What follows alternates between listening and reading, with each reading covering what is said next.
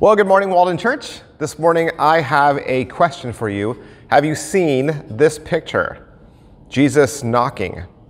Probably, right? Probably. My grandmother had it in a hallway right above her phone. Her phone used to sit on this little end table in a hallway. She had a pad of paper and a pen where she would write down notes, and it was on the way to the bathroom. So I had to pass this picture as a kid every time I needed to use the bathroom. So Jesus is knocking, but it was probably just my bladder. I've met lots of people who either have this picture or this one. Do you remember this one? Very popular. It's like Jesus is posing for his picture on the $1 bill. But it's not an uncommon thing for some people to have a picture of Jesus in their home. And I mentioned this because last week we talked about idols, we talked about worship, and I've been asked before if having a picture like this is bad. Is that an idol? And no, I don't think so. But what about the verse that we read last week? Exodus 20 says, "You shall not make for yourself a carved image or any likeness of anything that is in heaven above, or that is in the earth beneath, or that is in the water underneath." Well, yeah, but I think pictures of Jesus help us remember Jesus. It keeps him in our thoughts and reminds him of his presence in our lives. Just so long as we don't, bow down to the picture, right? We're not bringing the picture offerings. We're not bringing the picture sacrifices. But I wanted to kind of just go off on this tangent. I wanted to kind of walk down this road this morning, take a path kind of to the left of this topic and maybe explore something else. Sometimes I think we have these times together and we discuss something, and then the next week we're just on to the next subject, and maybe sometimes you're still wrestling with last week. Maybe at the beginning of each time together, I need to be sensitive to your journey. How have you been? What have you been thinking about? I've been wondering if worship is hard for some of us, because God is this great unknown thing. I know sometimes people stand up in front of audiences and they claim to know God, they claim to speak for God. Still others will write books about him, still others will write songs about him, and all of those things just seem to fall a little short. They're like these two-dimensional images, right? There has to be more. This can't be all there is. When I scroll through TikTok, I see skeptics and atheists. They want answers. They want a debate. And they want to challenge our faith, or they want to challenge Scripture because they think that they have it all figured out. Do you know what I think? I don't think any of us have it all figured out. Christians are not smarter. Atheists are not smarter. How can any of us claim to understand God? Atheists don't want to worship God because they just don't get it. Christians maybe think about, maybe worship God for a few hours a week. Maybe they don't get it. There's a story told of a group of scientists, and they came to God one day and they said, "Well, God, we finally did it. We really don't have any use for you anymore. We have figured out how to make humans out of dirt, just like you did." God said, "Really? Okay, well, then we should have a person-making contest." And the scientists said, "You're on." So some of the scientists bent over, they grabbed some of the dirt, and God said, whoa, wait a minute. You go get your own dirt. We can't even make dirt, right? We're talking about the almighty, powerful creator, spoke the universe into existence, God, a being so incredible. Once when Moses said, "I'd really like to see your face," and God laughed and said, "You can't take it." He said, "I'm not your buddy. I'm not a person with a face and a smile. How can we worship or debate or discuss a being that we can't understand? I mean, do you understand God? When God does something in your life, are you like, oh yeah, I totally get that. I get it. Yeah, I know exactly why that happened. And this probably would be a good time for me to take out a prop, right? Use an example, use an analogy. Try to make God relatable. Try to make God understandable. Let's compare him to something else that we understand. That's what we do here in church, right? We read the Bible and then we try to simplify it and make it digestible. We take huge theological concepts and then we make them portable. I don't know that we want to do that with God. I can't reduce God to an example. I can't say, well, in a lot of ways, God is like this. Because God is not like anything. In the Wednesday Bible study, we were reading Isaiah 6. Isaiah got to stand in the throne room. He saw God. He saw the heavens, saw the inner court more closely than anyone else has ever seen. He says, in the year that King Uzziah died, I saw the Lord sitting upon a throne, high and lifted up, and the train of his robe filled the temple, and above him stood the seraphim. Each had 6 wings. With 2 they covered their face, with 2 they covered their feet, and with 2 they flew. And one called to the other and said, Holy, holy, holy is the Lord of hosts. The whole earth is full of his glory. These are angels, right? Not humans, not people. These are otherworldly beings. Beings that when humans see them in the Bible, they're afraid. These beings repeatedly spend their day saying that God is holy, holy, holy. Holy means sacred.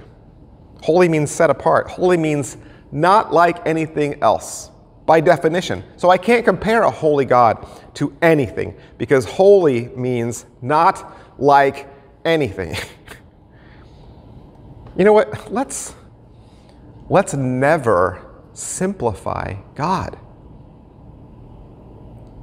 I think atheists and Christians get in trouble when we try to explain God, when we try to use a simple term, or when we say, oh, I know what this means. I have it figured out. This means this. See, God is so easy to carry. He fits neatly into this little box. That's wrong. We've all done it. I've done it.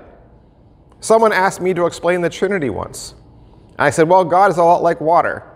Water is 3 things, but all of those things are H2O, right? Water is a liquid, it's a solid, it's a gas. And even though those 3 things are separate, and we call them separate things, they all have separate names, they all have the same molecular compound. And you might listen to that and say, yeah, that's not bad.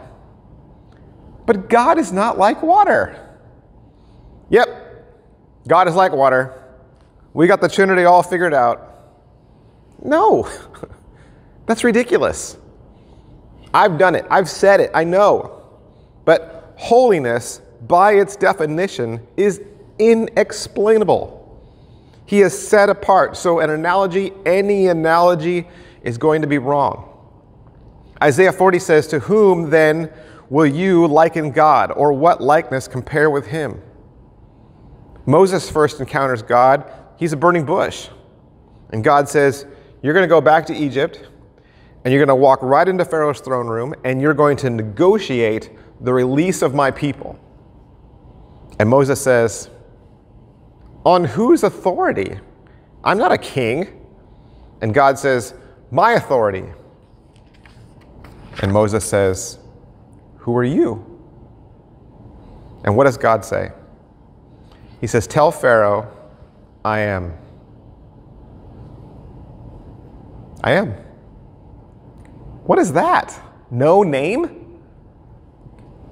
God can't be reduced to a name. God doesn't have a business card. God doesn't have a name tag. Moses is having a moment. He's talking to a bush. The bush is talking back. And Moses is trembling. And he says, how shall I describe you? And God says, tell Pharaoh, I am like water. No. God says, I am that I am. That is such a powerful statement. I am that I am? This is very important to understand, because he's saying, I can't give you a name. to go back and be like, oh, he's like this, he's like that. I don't have a word to encapsulate myself. Just know that I am. I mean, that's powerful. There's nothing you can compare me to. I just exist. I am.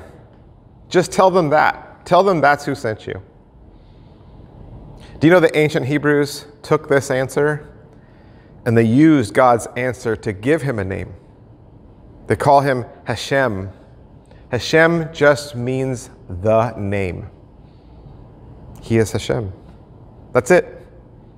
The Hebrews would never call God Yahweh or Jehovah because that implied that they were worthy to call God by name, worthy to be on a first name basis with God. So instead, in conversation, they would call God Hashem, the name, or they would call him Adonai, which just means Lord.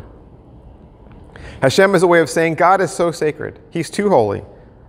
They don't even call him God because that puts him in the same arena as Zeus and Hercules and Isis and Poseidon and Apollo and Chris Hemsworth. So he's just so far beyond. He just is who he is. My job, when you think about it, is ridiculous. Right? Every week I try to explain God in 30 minutes. Instead, I would rather just confess to you, we cannot understand him completely. We get glimpses here, and mostly all we can really do is surrender.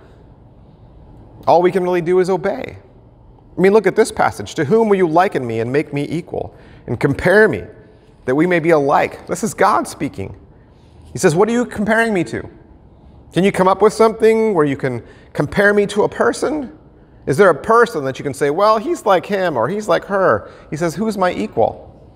God says this about himself. And then we have Job 11. Can you find out the deep things of God? Can you find out the limit of the Almighty?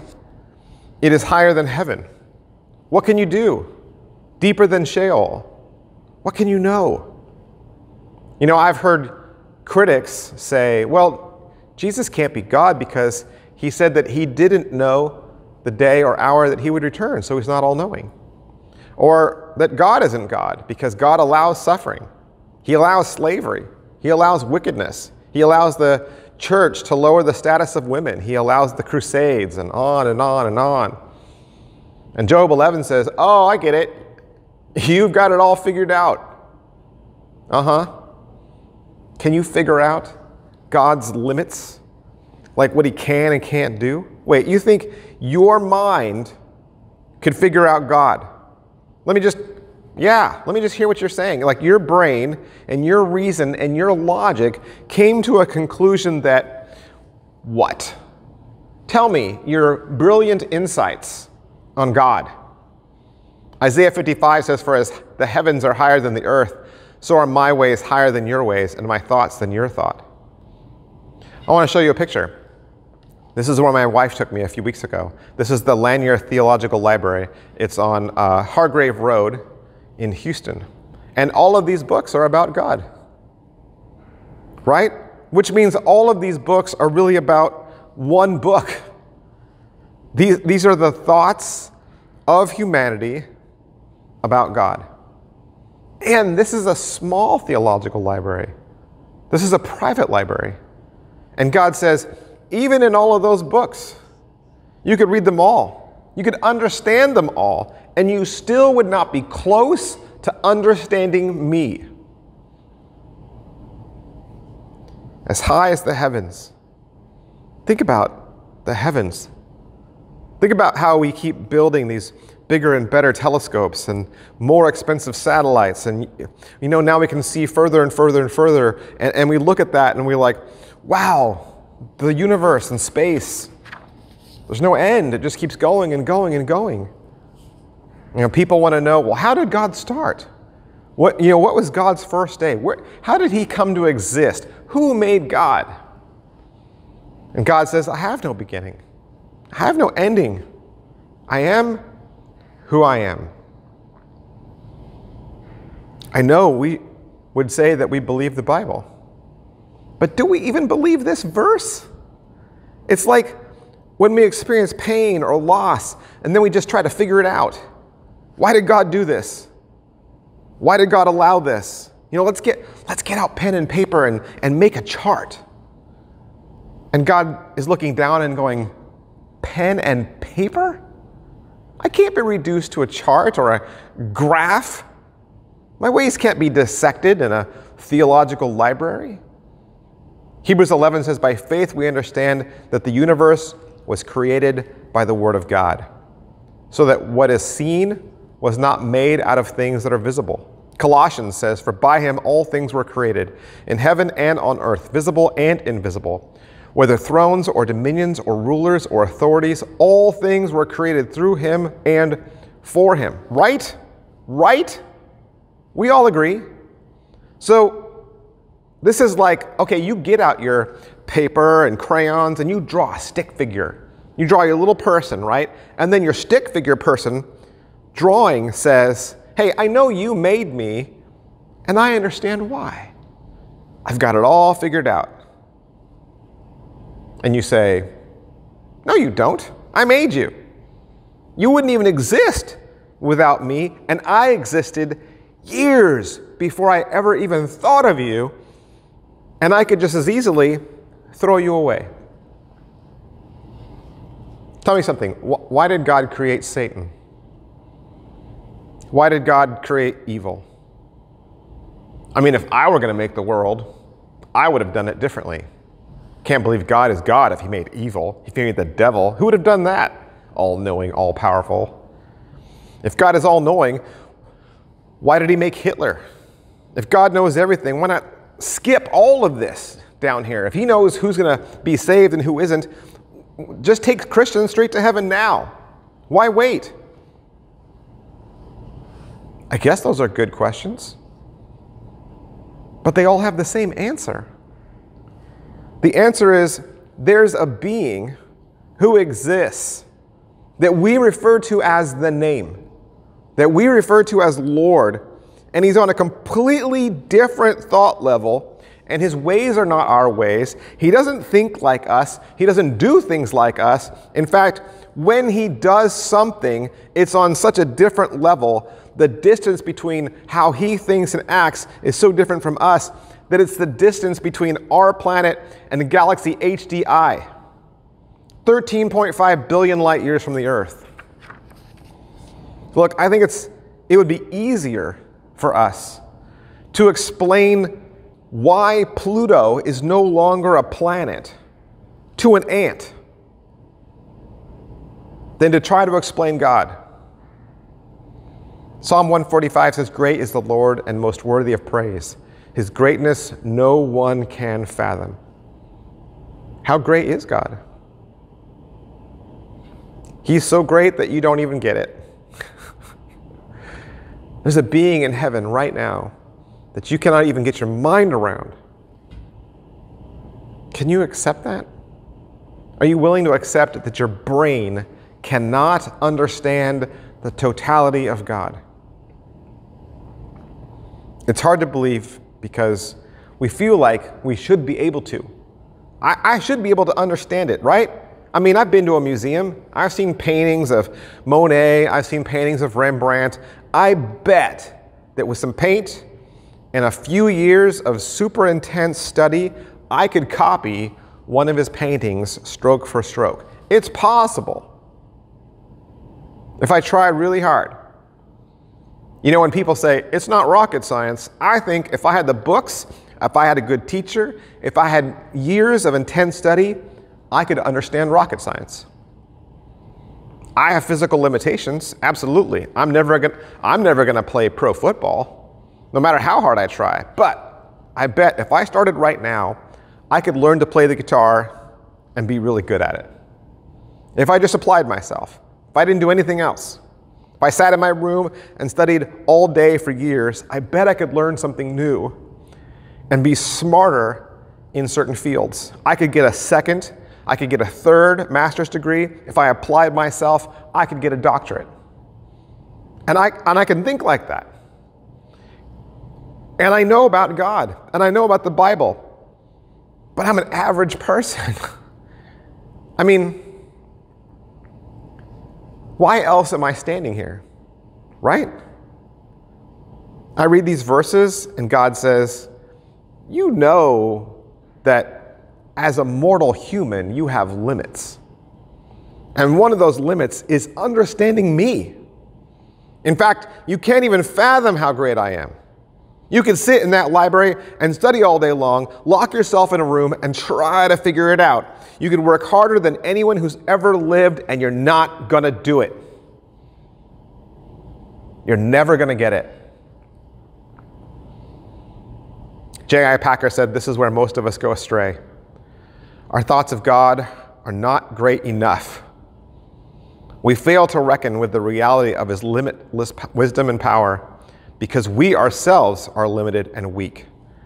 We imagine that at some points God is too, and find it hard to believe that he is not. We think of God as too much like we are. So what do? How do I worship and love a God I can't even comprehend? How do I pray to a being that doesn't have a name? How do I understand a being that I can't even look at? 1 Peter 5 says, humble yourselves, therefore, under the mighty hand of God. What do? You surrender. You don't need to figure it out. You don't need to have the answers. He is great. He is mighty. That is all you need to know. He loves you. He's got you. That's all you need to know. Deuteronomy says the secret things belong to the Lord our God, but the things that are revealed belong to us and to our children forever, that we may do all the words of this law. The Bible says it flat out. There are things you are not ever going to know. There are secrets, and God alone holds those secrets. But he does say there are things that he does reveal to us. And that's what the Bible is all about. He has told us some things about himself, and they are not a secret. He's given his church a mission field. He's given you talents and gifts so that you can serve him. Deuteronomy says, you know enough. You know enough. You know just enough of what you need to know. Why?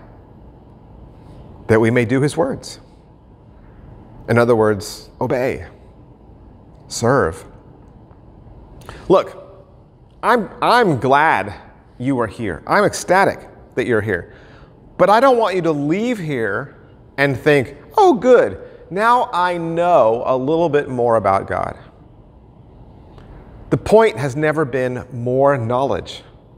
The point, as Deuteronomy says, is to spur you to do the words of the law. In other words, our knowledge of God should lead us to our obedience of God, right? Our knowledge of God should lead us to serving God, lead us to worshiping God. In the 21st century, we are very good at understanding our personal relationship with God, but we cannot ever lose sight of his majesty. We need to comprehend how majestic he really is and celebrate that. His power is not limited. His presence is not limited. His knowledge has no limitations. God is eternal. God is almighty. God is infinite. Our God is truly majestic, and he is worthy of our obedience, our adoration, our praise, our celebration, our love, our prayers, our worship. He is worthy of our time all the time. He is King of kings. He is Lord of lords. I don't know about you, but God deserves more of my time, not less. Just how can we worship this majesty of God? Just remove those thoughts that limit his greatness. Majesty of God. We need to show the majesty of God in our words and our actions every day and start letting people know And it's not going to be with trumpets, and it's not going to be with a magnificent choir, but just in your simple acts of service, you're going to reflect and reveal the glory and the majesty of God. Maybe that's why you're at home. Maybe that's why you're at work. Maybe out on the ball field, and to reflect God in your words and in your actions. Maybe it's while you're driving down the road and you're being courteous and careful, or when you display a different attitude than all your other coworkers at work. Maybe it's out there in the world that just seems, everything seems so alienated from God. You can just consistently, day after day, witness, share, reflect, and reveal the majesty of God in your conduct.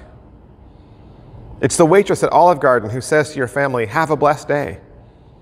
That wasn't by accident. That was intentional. And it was to reveal her respect for God's majesty. Austin just had a little baby girl, Charlotte Rose.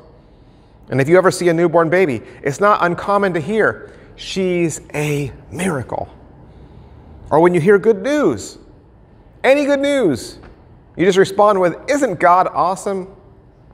Indeed, we have a majestic and awesome God. The psalmist says, "Let all the earth fear the Lord. Let all the inhabitants of the world stand in awe of him." Why not begin every day? Start by showing the majesty and the might of God in everything you say and do.